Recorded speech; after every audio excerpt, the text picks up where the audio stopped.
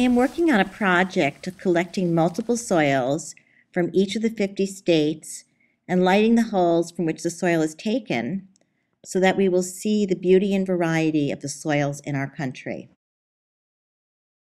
I remember being in grade school and learning about continental drift, and it just set me on this course of being interested in geology and earth science my whole life.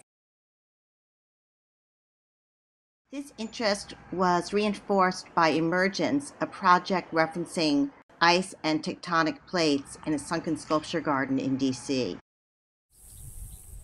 Even before Emergence, I had these dirt road projects. First, I was laying paper along roads in Nebraska.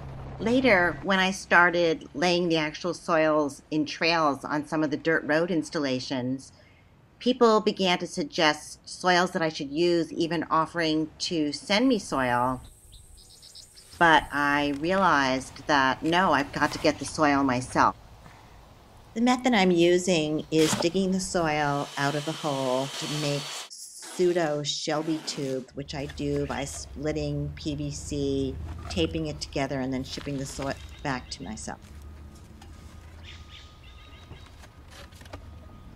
Great stuff around that. I've already collected soils from Nebraska, Virginia, Illinois, Maryland, Delaware. I'm working on California, where I got a residency to collect soil. And next week I'm going to collect from Pennsylvania, New York, Connecticut, and probably Maine.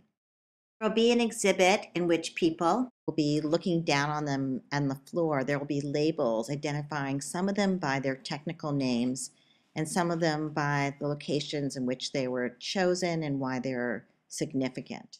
The exhibit's also going to have photographs of the lit holes in the earth from which I got the soil as a way that people can really look into the soil and see it clearly. Soil is what sustains life. It's what feeds our world. It's what's allowed trees to grow. It's what we walk on. It's what we can get our hands into. It's what we can smell. It's what we can breathe. And it's almost like a primitive, atavistic attitude that we need to get into the soil. I think it's a human desire to get into the soil, to work the soil, to be with the soil.